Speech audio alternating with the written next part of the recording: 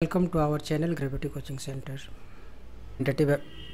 Quantitative Aptitude chapter HCF and LCM. Question number 175.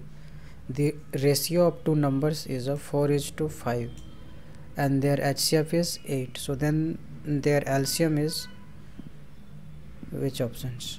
So the ratio of the two numbers is a given 4:5. So first of all we let the two numbers be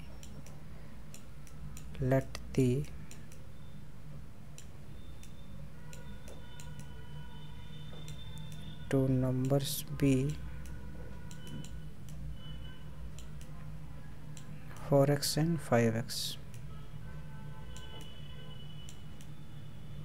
and according to the question HCF is a given, HCF equal to 8 and the HCF of 4x and 5x equal to x, so x equal to 8. So their LCM equal to, so therefore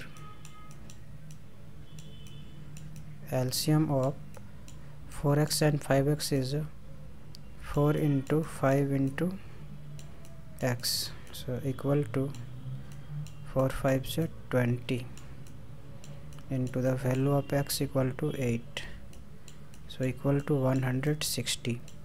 So which is the required answer?